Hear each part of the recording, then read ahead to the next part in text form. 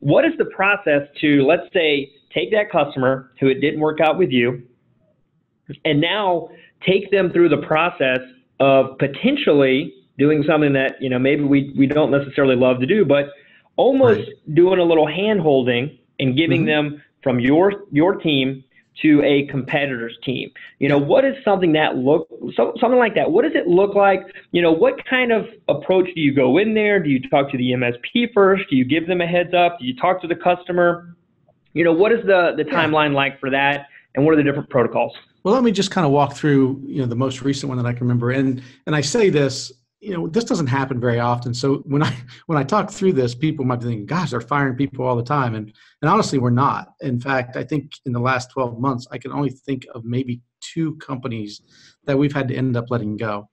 But the process, typically we go in and we sit down. This is like our second or third conversation. The client success managers have tried everything that they can do to resolve the conflicts, and we just can't do it.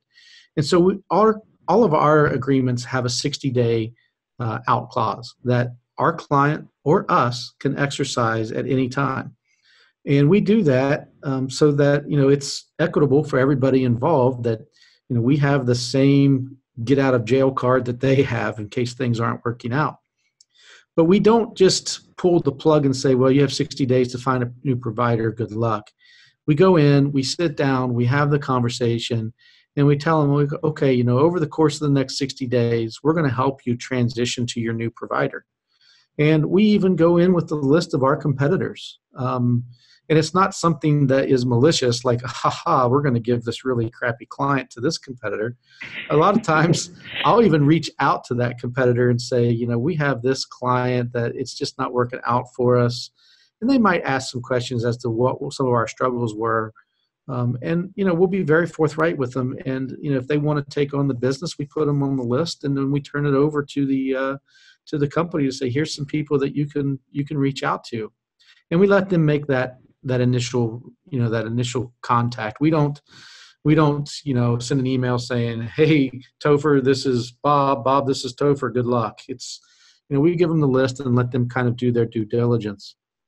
But then once they've selected a new provider, I can't stress enough is to be responsive and be willing and open to working with that new provider to give up any information that they need. That's obviously not proprietary to your own business, but you're working with that client's information. Those are their passwords. Those are their switches. Now in some cases you might be doing hardware as a service and it's not their switches. But when that new provider reaches out to you, be willing to work with them, because at the end of the day, remember that golden rule is you took that business thinking that you are going to help that company become more successful.